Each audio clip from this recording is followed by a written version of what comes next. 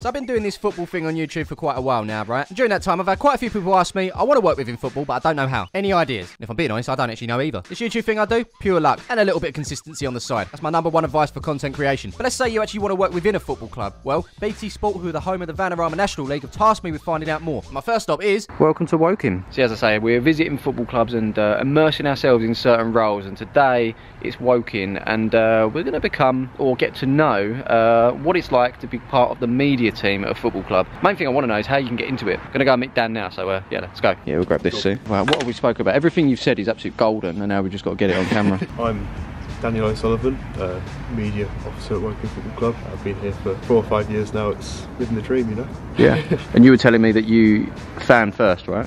Yeah. So how long have you been coming here? Since I was 6, so yeah. A long time, 15 years. I think the biggest question is, how do you become a social media officer or a media person at a football club? It's so different for everybody. I mean, I was so lucky to get in volunteering when I left school, and then part-time through college, and then full-time after college. Made sense of the club at the time, but so many people go through university. There's no right way of doing it. I think it's different for everybody. You know, Connor in our office, one of our other staff, he worked at other clubs previously, just voluntary. It's so important just to get an understanding and get your foot in the door somewhere. Because I came here expecting, like, you're the guy that does the Twitter, and you are. Yeah.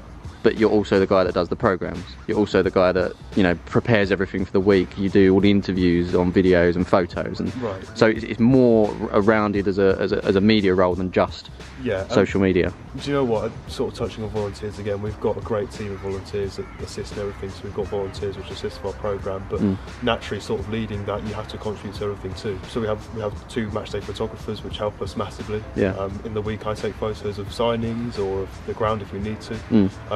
It's a massive team effort. But ultimately, Dan is the man. Have you ever been responsible for any like tweets or anything on Instagram, for example, that's gone viral recently? Yeah, or we've had a few. I mean, you kind of use memes. You have to also kind of stay relevant with the times. We had Football Manager come in stock last year, and we made sure, obviously, Woking in between us, take him over from the non-league to Premier League in 5 years. Jake Cartwright, that's a good meme we used. So we used that last year and got some good numbers. Lovely. It's all about moments, it's all about sort of judging the right time and what's trending, you know. So now having a good grasp of what Dan does on a day-to-day basis, it was time to head back on a match day as Woking took on York in the Vanarama National League. Here we are, another sunny day. A lot of people talking about pitch inspections and stuff. It's fine. Sun thaws out this stuff. It's absolutely fine. Just hooked up with Dan here. First job of the day, what's that? Scoreboard. The scoreboard. We always talk about every non-league ground having a pile of crap. There we go. I might nick some of these bits of wood. I need to... Can I take some of this? Is that right? Yeah, scoreboard is up here in the gantry. Look at this. For anyone that's scared of heights, a job in media might not be for you. Luckily for me, I'm alright. Look at that. Beautiful. Football, eh? Okay, so we've got this bag for life, and inside we've got some extension leads. Is this the norm for like scoreboards up and down the country? I wouldn't know. No? I can't imagine it's a glamorous setup everywhere, but... Health and safety, it's all pat tested, don't worry, it's all good. And so this is what exactly? This is the main device which links the board itself to our laptop. Okay, I don't know if we can see the board from... No, we can't. Right, we've got more wires being applied. Obviously you guys don't need to know all of this, but we're just getting it anyway. We've got a laptop connected now, and what you input on there essentially goes on there. Basically. And then you've got your mobile, which connects to this, which connects to that, which connects to that? Yeah, so I'll operate it from my phone or my laptop that side of the ground. Good stuff.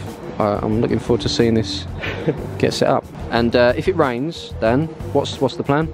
That box there. Just a plastic box, whack it over the top. But that's waterproof, so that should be fine. Okay. It's the laptop we worry about, so it just goes over the... Just stick a plastic box over it. So manual, I love it. I love it. Just before I came, I actually tweeted that I'm looking forward to starting the job. A few people cottoning on, a few people excited, and obviously Dan was in there straight away to quote it. Did you have that saved, ready to go? No. No? Just clipped it up. That's how quick he is. But yeah, engagement, mate, engagement. Obviously we are back down now. Scoreboard's looking good. Yeah, look at that. You're all set. You're a wizard, Dan. Look at this. It's real now. I actually work here. 0-hour contracts were abolished a while ago, weren't they? But yeah, I think that's what I'm on at the moment. See how I do today. Have to get some of that as well before it gets busy. What are you recommending? Oh, the bacon cheeseburger's lovely. Bacon cheeseburger. We'll get that in a bit. All right, so we're going up the press box now. So I was in the press box recently at Juventus. A bit different. A little bit different, but it's still a press box. Still got a little desk. It's lovely. And we're just here, yeah? Yeah. And who else are we expecting here today? The local newspapers, York themselves, the 2 radios, So pretty low key. Good stuff, good stuff. And then in there you've got the stadium announcer as well? Yeah. Perfect. I didn't actually realise, but he's actually given me a name. Look at that. And a programme. Beautiful. Right, back in the office, back at the desk. I've actually got a spreadsheet set up. Arrival. Prepare match template, kick-off graphics, we've done all that. Press area slips and programmes. Final guest list. The scoreboard has been done. And then it was time to start capturing content. Dan with camera in hand. I'm actually talking over this bit because there's copyright music playing all over the stadium. If you can guess what that is, you win a Mars bar. Here's Nick, by the way. He's on Instagram stories today, one of the volunteers. We're stopping photos for a second because Dan's just had a call from the assistant manager of Woking because he needs a box of pens. Come on then, let's get some pens. Question is, what sort of pen? Is it like biro? Are we talking Sharpies for... Oh, yeah, it's a risk because imagine he wanted like a shirt signing. You need Sharpies. So we've got... So up on delivering pens, you actually got team news? Yep. And the time is... 5-ish past 1. So when would that normally be released? 2 o'clock. Wow, so you're in the know, mate. You are in the know. So yeah, back in the office now. Dan's, these are some of the photos you just took, right? Yeah. And yeah, we're doing a counting down tweet. Yeah. How long till kick off? Just under 2 hours. 2 hours to go. And that, my friends, is the result of Dan's work. For now. Yeah, just go. He's busy, look at this. Multitasking. He's about to type up the team news. A few people asking if the game's on today. 100%. Can you confirm that via socials? Can confirm it via socials, doing it right now. Look at that, look at that. And there it is, simple stuff. It's quite a big responsibility really, isn't it? Because you could, if you wanted to, say it was off. Yeah. But no one would turn up, right? You've got the power. But for you, I was saying before, like, do you have to go through anyone to put out certain posts? Some things, yeah, I run it by the sort of hierarchy just to make sure it's all correct.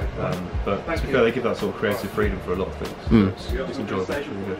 But more like things like game off or on, you probably need to double check. That's don't you? not my fault. Yeah.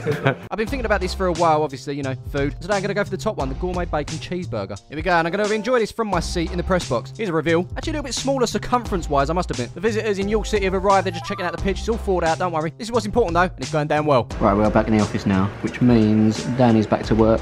He's now... Have you got like a template for this, I guess, and you just...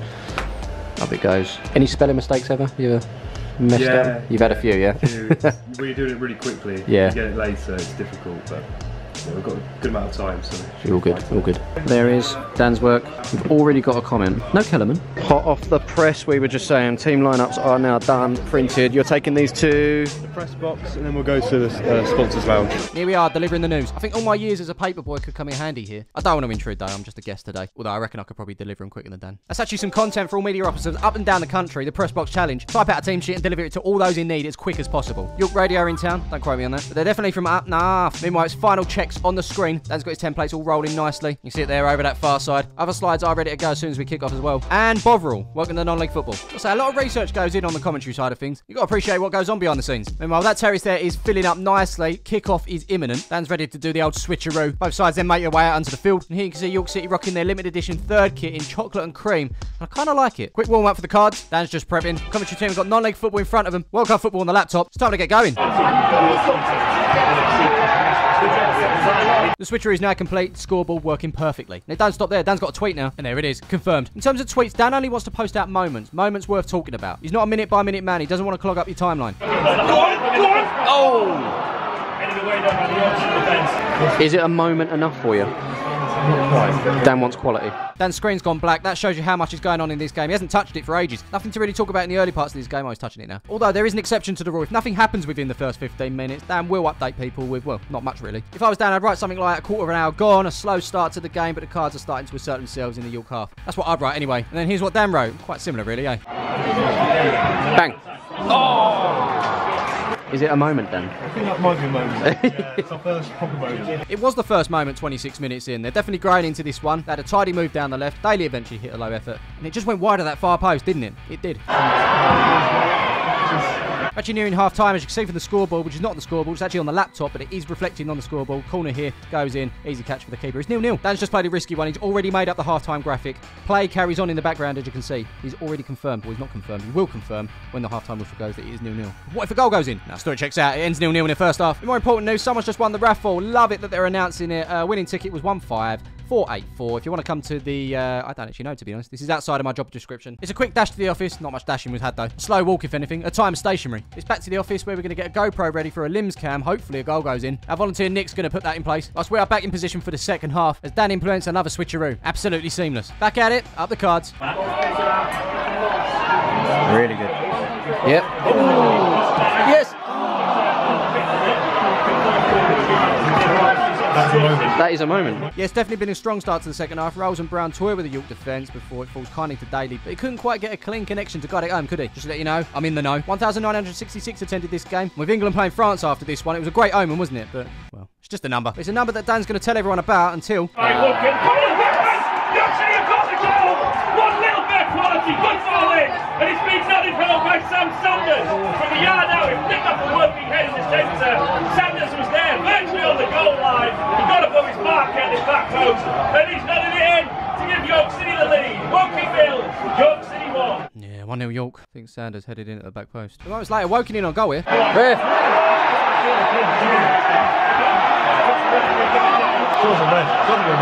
Yeah, Dan, get that out there. That's a moment, mate. Kerr was the last man there as he took down Brown. Must admit, I'm seeing a lot of this at the moment. Just over 20 minutes left. Woking keen to get back into this. It's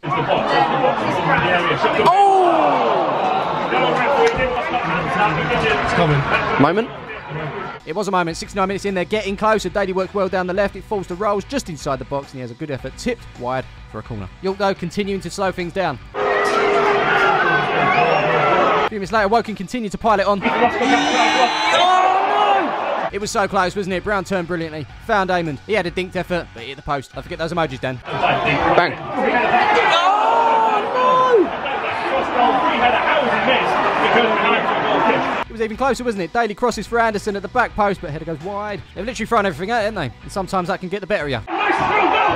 John Lewis is right outside his Gary. Can he get his shot away? He does! Yeah! 1-0 John Lewis!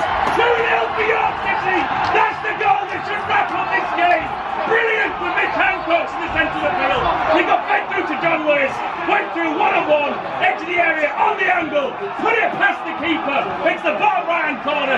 All the York City players go to celebrate with their fans, including Ethan Ross, who's run half the length of the field. They celebrate by the corner, down to 10 men, no trouble at the minute for York City. They lead by 2 goals to 0 as the Woking fans head for the exit. Looks good at night, doesn't it? Right, talk to me. Frustrating one, that. Yeah. We had our chances, didn't we? But if you don't take them, they took theirs. It's One of them, innit? how it falls, yeah. I was going to ask you about like perks of the job, but I guess we could go straight to the downside of it. Yeah, you know, you really feel it when you're involved. Yeah. As much as you would a fan.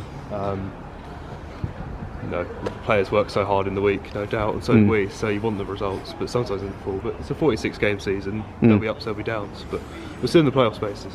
So. That's it, mate. That's it. Give me a couple of perks of your job. What's the best parts of your job? It sounds cliche, but making a difference for people. You know, they're all fans just like me, and you just want to give them something to enjoy, give them a product, give them a game which they can enjoy. Yeah, man. Maybe not today, but it will come another day. That's it. Well, Dan, it's been an absolute pleasure. No, thank you. Being part of the social team here at Woking. And yeah, I wish you the best of luck. Thank you. For the rest of the season. Cheers, mate. Look at that, handshake and everything. That brings my time with Woking to an end. Big shout out to BT Sport for the hookup there. I want to do more of this stuff, and BT actually have the contacts. Let me know in the comments below what job I should shadow next. It could be anything in football. It could be catering, the kit man. Please don't make me become a mascot. I could keep the beautiful game looking beautiful by being a groundsman. Anything you can think of that's behind the scenes at a football club. The guys at BT, who of course are the home of the Vanarama National League, should be able to hook me up with another club. So hope you enjoyed this one, and I will see you in the next one.